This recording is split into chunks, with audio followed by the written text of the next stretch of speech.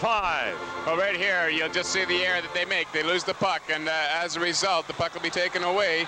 Pass is made. Mike Bossy comes into it, but look at what he does. He drops it off to Clark Gillies, who lets the shot go as if he's going to let it go, but Bobby Borner is right there to the left of Gilles Meloche and just lets it. Well, the Islanders almost make an error right here because of Dennis Potvin. He ends up getting knocked down. But watch what happens. Number 5 gets himself right back up, gets in the pitcher, picks up that puck, and here he comes.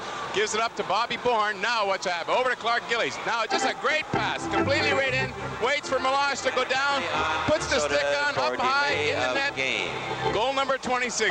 From the face-off, Trottier controls, up to Bossy. Bossy past Meloche, and there on his left. Well, right here, you're looking at Brian Trottier and Barrett going at it, and I think this is retaliation from earlier, but watch what happens right here. The puck comes right out complete, but look who's coming in, number 5, and there's that patent wrist shot. He just fires that puck past Gilles Meloche and ends up getting his 29th goal for the Rangers. Were at the end of their game tonight with the Minnesota North Stars, sporting the best record in the National Hockey League. They led Montreal by 2 points.